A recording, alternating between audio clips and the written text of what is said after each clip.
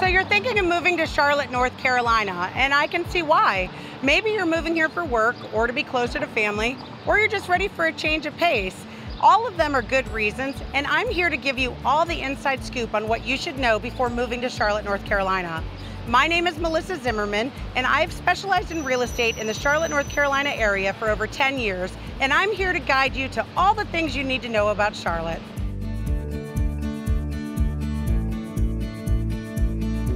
If you're moving to Charlotte, there's a good chance that you already work in the finance or healthcare industry.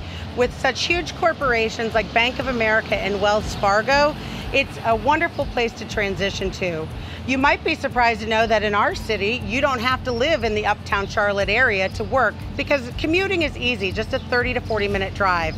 With an overall cost of living, it's a no-brainer why people are moving to Charlotte from areas like Connecticut, New York, and California. Before working in real estate, I worked in the airline industry, and I always loved how conveniently located the Charlotte Douglas Airport was to travel in and out of.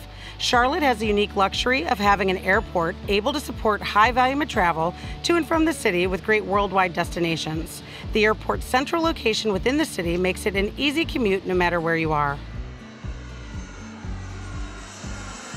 Despite all the things to do in the city of Charlotte, getting around is actually very easy. Driving through Charlotte is a breeze, and parking's available all over the city. If this isn't something that's in your speed of pace and you'd rather go to the Lake Norman area, it's just a quick 30-minute drive away. Let's hop on the light rail and take advantage and go over to the Bank of America Stadium to check it out.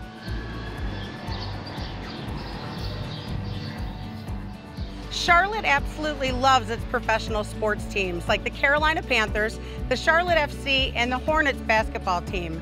If that's not your speed and you're more into things like I am, like concerts, come on down to the Bank of America Stadium where they're selling out with concerts all the time. If you like the hidden nightlife scene, Charlotte might be the place for you. We have great restaurants and bars thanks to the addition of the Johnson & Wales Culinary School.